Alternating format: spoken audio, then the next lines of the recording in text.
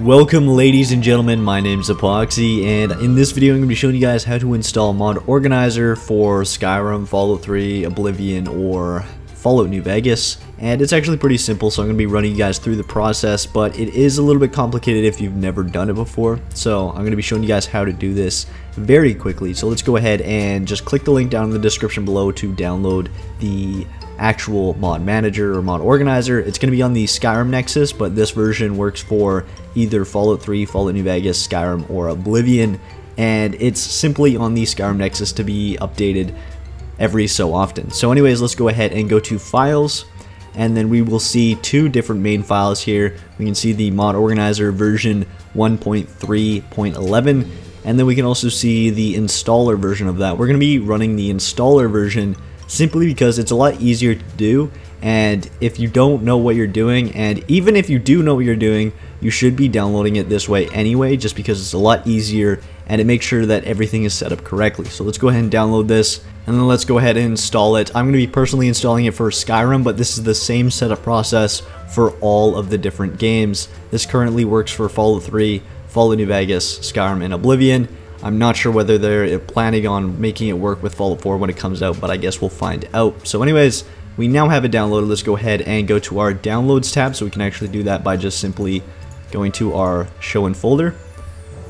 And then right here we have the installer right here. Let's go ahead and just open that up, and we can see Welcome to Mod Organizer version 1.3.11 setup. We can go ahead and just click Next. If you want to read this stuff, go ahead, but you can just go ahead and just continue on.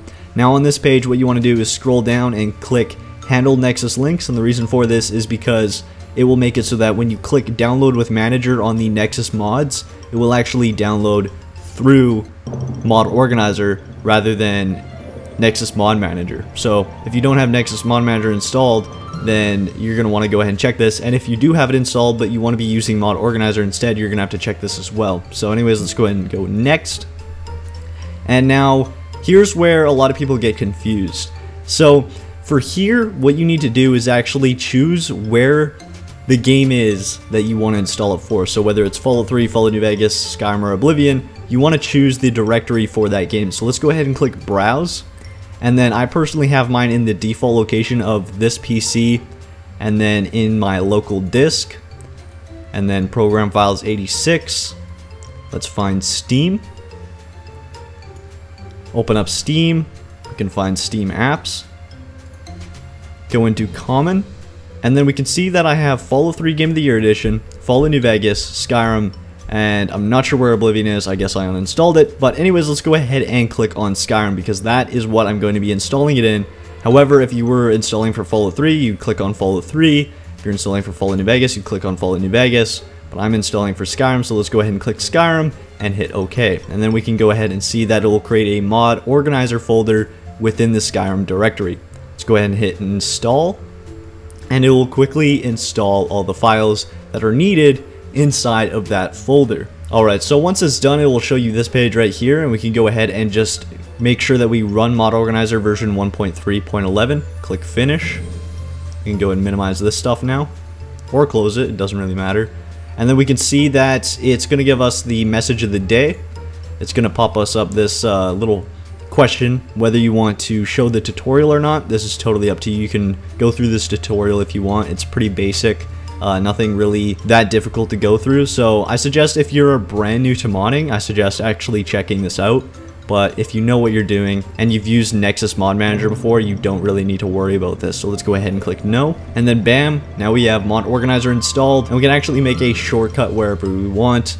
But I'm going to be showing you guys quickly where it is downloaded and all the files and everything that are there. So let's go ahead and open up our directories here. Let's go into Local Disk, Program Files 86. Let's go into Steam, Steam Apps. I know you can do this through Steam, but this is the easier way for me. Let's go into Skyrim. And we can see Mod Organizer. We have a folder here now, and then we can see all these different files. And this is where stuff is going to be. This is going to be where your downloads are, and if you keep your downloads there, they're going to stay in there.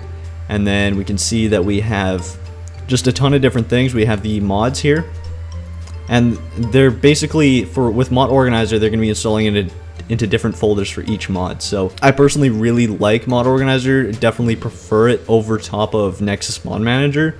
It totally depends on whether they add new features to Nexus Mod Manager later on, but this is my personal preference of Mod Manager, and I definitely do think that you guys will enjoy using this thing. So if you want to create a desktop shortcut, you can go to this directory, click on the Mod Organizer executable, right click, and go to Send to Desktop. And then bam, we have a shortcut, and we can right click, rename it to Skyrim MO. We can go ahead and put it beside our Skyrim. And there we go. We now have Mod Organizer installed for Skyrim, and we can go ahead and install mods for Skyrim. But anyways guys, hopefully this video did help you out.